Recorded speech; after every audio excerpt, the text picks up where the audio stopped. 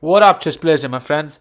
In this video, let's focus on hanging pieces and how weak they are. Right, so which ones are the hanging pieces? For black, it's this rook. It's the only piece that is basically not defended by anyone. The thing about hanging pieces is you just want to target them. Like, for example, bishop e2 or maybe bishop d5. These are generally kind of good moves in a way that they create a threat that must be met in a specific way. You can predict the move of your opponent. But what you generally want to do against hanging pieces is see if you can threaten them whilst threatening something else at the same time, in which case you're going to win the piece for free. So in this first example, what are you going to do to win this black rook completely for free? Pause the video now, write down your idea in the comment section and come back for the solution in 3, 2, 1. Okay, well, the move is very simply bishop h5 check. It starts with a check. This king can't really move anywhere down, so he can't go to f7 anyway.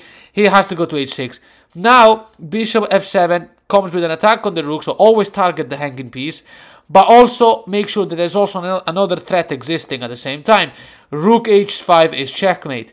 Black is going to lose a rook in order to save himself from checkmate. So in this second example, once again, identify the hanging piece. Black's only hanging piece is the rook in e4. Every other piece is either loose or safe. Loose are these two which are defended only by pieces. This knight is actually very safe. We'll talk about it in another video. Anyway, here, how are we going to win this rook? We need to target that rook. But once again, a move like knight to d2 is too slow because it's only attacking the rook.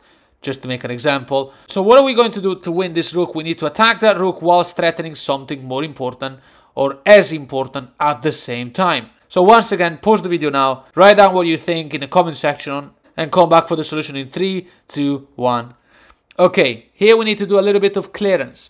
All we need in order to win the rook is to threaten the rook whilst threatening something else. So rook takes rook comes with check. Obviously, black is not going to take with the queen in order not to lose material. Is also unable to take with the king. He must take with the knight. Now, rook to d8.